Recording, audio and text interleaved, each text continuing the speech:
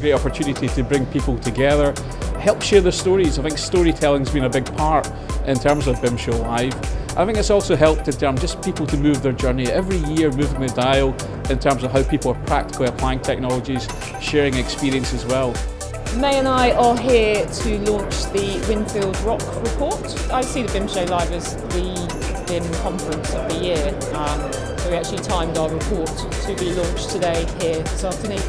I think it's a really meeting of all the industry leaders in BIM, and it enables people to come and learn so much from a broad range of things, and that's why we brought our report here. This is my first time at the BIM Show Live. I really like the atmosphere. It's a really cool crowd, and it's a very diverse crowd as well.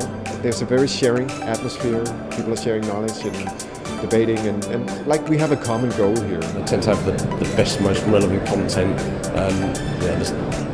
The right people turn up and good conversations happen.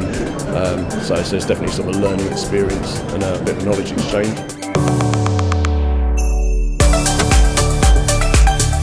I've been part of the UK BIM community from the very beginning, and it's been an amazing evolution, and this is one of the kind of key events that have supported that evolution in BIM. I haven't spent much time in Newcastle, but it's great to be kind of in the hub of activity for BIM, with obviously a lot of the kind of innovative companies in this region of the UK. But also it's a nice intimate event as well. It's not too large. Again, you know, a lot of the BIM community are here supporting and sharing their knowledge, so it's great to be here.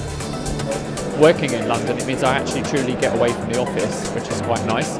And I think being up here, you will get people, the people who come here are the people who genuinely want to be here and take an interest. It is the chance to meet people, the chance to understand directly from their words how they are contributing to the evolution of the construction industry. And I think it's the perfect size for an event where you really want to get in touch with others and want to start possible collaboration. Also, what is extremely nice is the environment. The city of Newcastle is, even if it's snowing, give us a very warm reception. So, I mean, it's a pleasure to be here.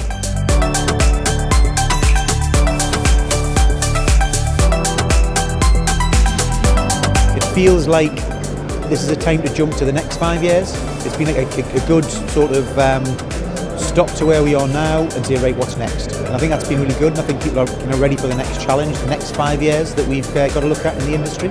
We had an Inspiration Day the day before, and that's been fantastic, and they're our future. Particularly the primary school kids were absolutely fantastic. I was inspired by them, so that's my big takeaway. There's a lot of young people who want to do something in the built environment construction sector now, so yeah, there's a good future ahead.